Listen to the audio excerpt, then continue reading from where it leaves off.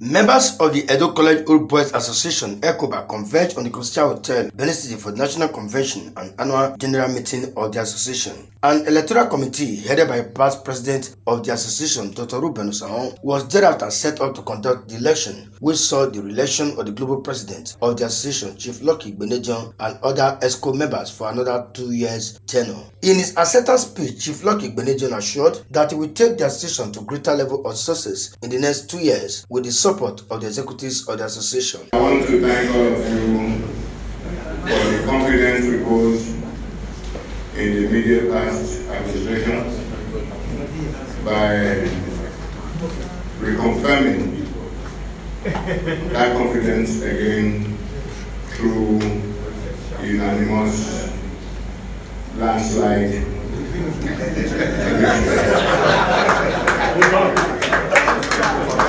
The global president of the association, Chief Lucky Igbinedion, first vice president, Ehimiyein Ogbaifun, second vice president, Mr. Agbe, and other officials, including the MD of ITV and Radio, Ehimiyein Obaseki, took oath of office during a dinner to clamor the annual general meeting and convention. I will faithfully discharge my duties to the best of my ability, and that I will bear true allegiance to the same. I will faithfully duties to the best of my ability. Usaya Theatre Troupe was on the ground to entertain guests and members of the association.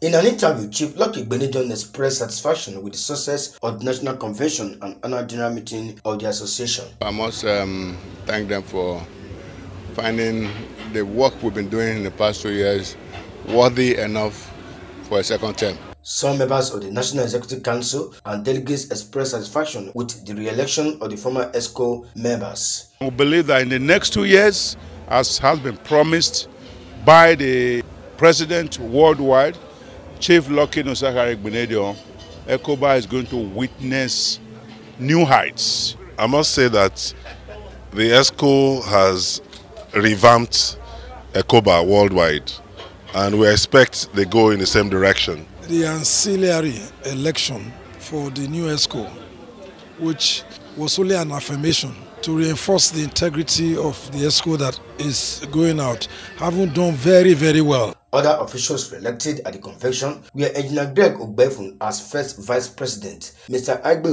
second vice president, Ehimiyein Obaseki, social director, among others. The ESCO is expected to take charge of the affairs of the association for another 2 years.